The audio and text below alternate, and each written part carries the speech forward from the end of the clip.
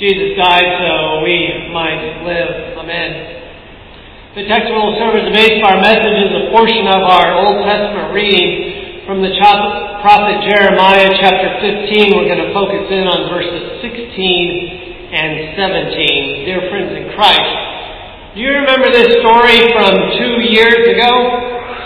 It involves a teenager in the United Kingdom who went deaf and blind because of his junk food diet. Here's a portion of the article from Fox News. The case involves a teen, believed to be UK's first such case, who slowly lost his eyesight and hearing after eating nothing but fries, chips, and other kinds of junk food. The then 14-year-old boy, described as a fussy eater, complained of experiencing tiredness to his family doctor. By the age of 15, however, his hearing and vision became impaired, and at age 17, he was declared legally blind.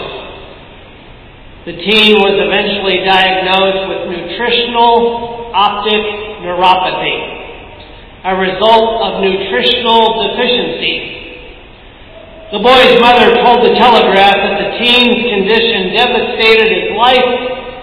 He has since dropped out of college, and she has left her job in order to care for him. What a cautionary tale. Many health situations can be linked to our diet. What we put in our mouths has a bearing on one's state of mind and health. What are you feeding yourself spiritually? You are what you eat.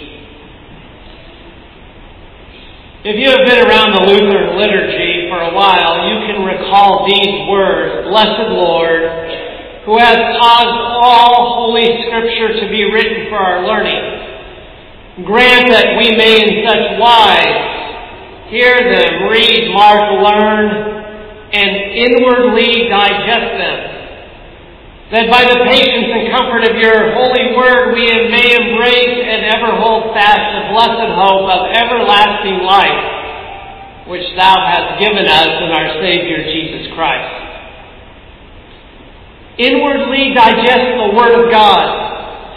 You see, eating the Word is throughout the Scriptures. Eating led to death in the Garden of Eden, but eating also led to the promise of life. At the Last Supper, the promise of the New Covenant, there was eating and there was drinking that gives forgiveness of sins and life and salvation. For as often as you eat this bread and drink this cup, you proclaim the Lord's death until He comes. And in our text, it is the prophet Jeremiah eating the word of our Lord. Your words were found, he writes, and I ate them. And your words became to me a joy and the delight of my heart. For I am called by your name, O Lord God of hosts. I did not sit in the company of revelers, nor did I rejoice. I sat alone, because your hand was upon me. For you had filled me with indignation. What are we going to eat? A feast on the Word of God, or will we open that bag of chips and gorge ourselves on the incessant junk food that is communicated to us daily? Do you ever sit down with a snack while watching television, and before you know it, half the bag is gone? We just keep shoveling it in without a realization of what we are doing. This happens to us spiritually. We skip the daily devotions. We neglect the hearing and the reading of God's Word. We fill our place with that which cannot satisfy. Now listen to this insight from an enlightened author who wrote, Spiritual junk food is comprised of the things we take in. that sometimes provide temporary comfort but have little or no spiritual value.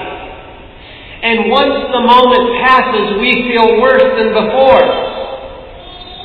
And those things are hidden in entertainment. Many times entertainment serves as a means to distract us from the problems in our lives, escape reality, cure boredom, or make us feel better. The content in entertainment is often high in spiritual sugar and salt and fat, empty calories. Most people don't like to admit that what they watch or read or listen has an effect on their spiritual welfare. To one who is accustomed to eating junk food, healthy food isn't very appealing. The same is true of one who is accustomed to enjoying spiritual junk food. And the result of a spiritual junk food diet is a diseased soul. What should we be putting into our mouths and our minds? God's Word. When hearing the Word of God, what provided you comfort? As you read the Word of God and this Word of grace, how many times has that helped your trembling soul? In marking your Bible, how many times do you come back to those passages that give you a spiritual lift when life has you in the doldrums or the basement?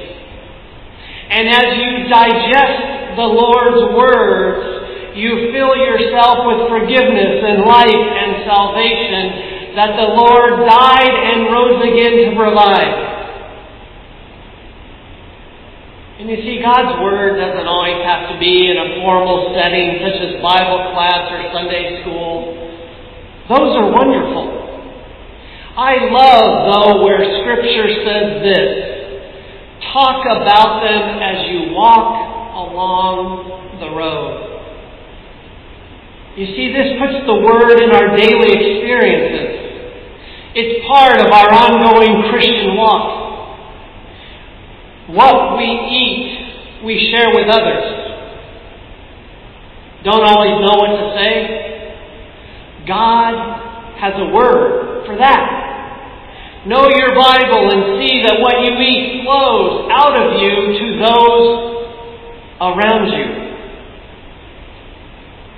You are what you eat. What will it be? It is the prayer from this pulpit today that you choose the food that lasts forever. As Jesus says, do not work for food that perishes, but for food that endures to eternal life, which the Son of Man will give to you.